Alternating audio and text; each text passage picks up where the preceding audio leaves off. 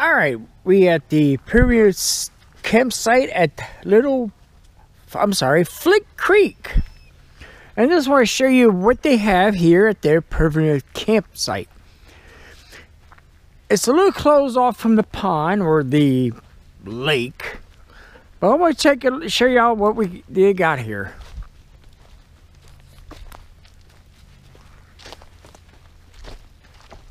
Well, at least they got fire pits or fire rings.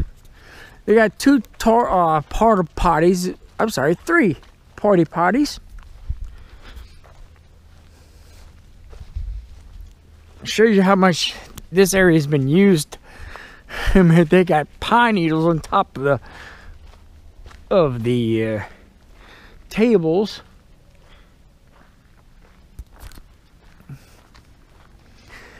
It's well open, I know that. I see. And it's closed off, kinda.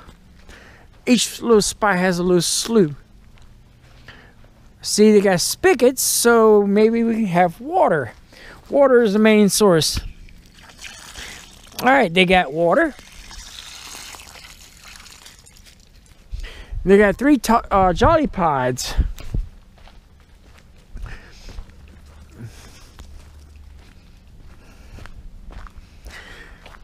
Yeah, it's almost 5 o'clock. It's getting dark, and I'm trying to get this videos out. And I just want to show you another location where we can have this.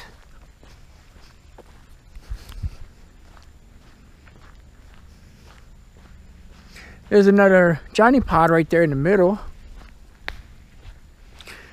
Some people love that view of the lake or the bayou or the pond or wherever you want to call it.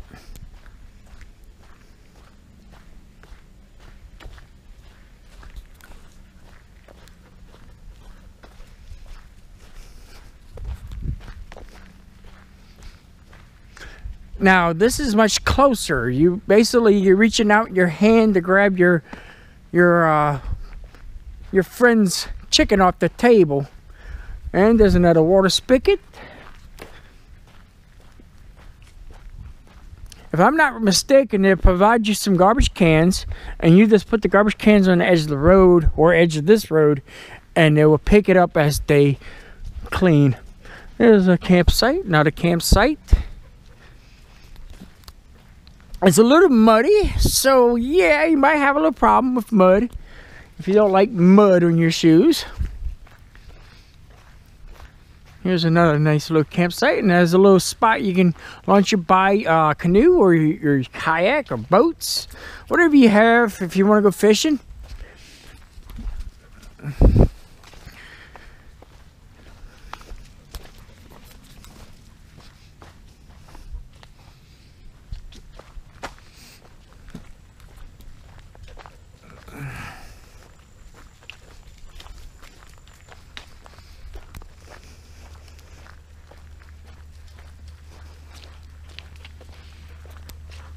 Now, I might have a problem with this place. Only problem I might have with this place is the mud. All that clay. If it rains, you will get wet. And remember, folks, certain campsites shouldn't be camped at. And I'm pre-warning you, a site like this, it will be a no-no. Do not camp here.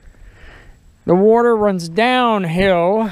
And don't forget to look for widowmakers. See, there's a widowmaker. Even though it's winter, most of the trees are dead or sleeping. You don't know if that's sleeping or dead. Another water spigot. Looks like almost every other camp has a water spigot. So water is not a problem. Bathrooms are right here. We have Johnny Pods. This would be a different type of environment for us.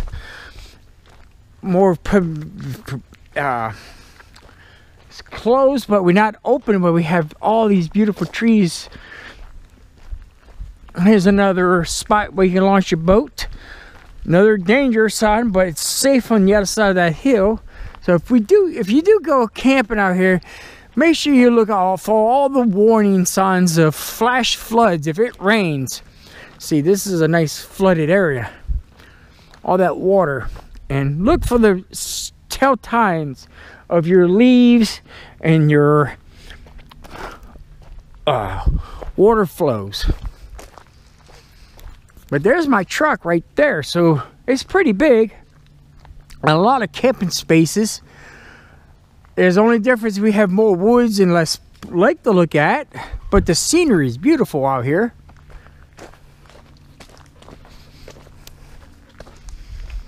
Here's another spot I will not recommend to camp. What's some artifacts? Let's go down here and look at some artifacts. Water spigot. So I don't think water is going to be a bad source. They got a water spigot in Mosaic camp. It's a bucket. I will not camp here.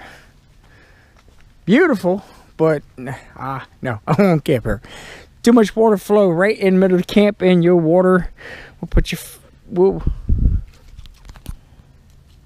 will put your fire out. All right, let's take a look at the rest of this primitive camping area. You do have to have your license to go fish, so if you plan on fishing, make sure you get your local fishing license, because I've been here before, and you got to get your license right around this little gas station right outside the park. There's a mini town right outside of the park, so if you need supplies, they're right out the door. Here's another nice little camping area. Bunch of beautiful camping areas.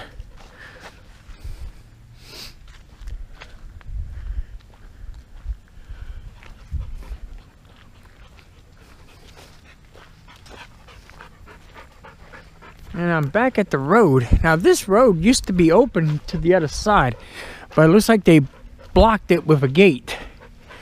You should be able to keep going. And there's like a little round area, and this is where one of my nieces caught a catfish. And the gate's closed. Usually this gate's open. Yeah, you just go around and there's a little thing. Now, to get to the perimeter, you gotta go on this clay road.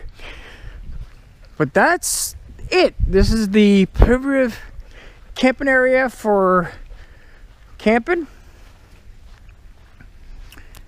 It's not that big, but it's big enough to house about at least 100 here.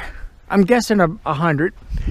You can count how many benches you have in every little spot you see here. You could put almost the whole rendezvous right here if we want to. I'm just saying. And this is Flint Creek in Mississippi. All the information will be linked below.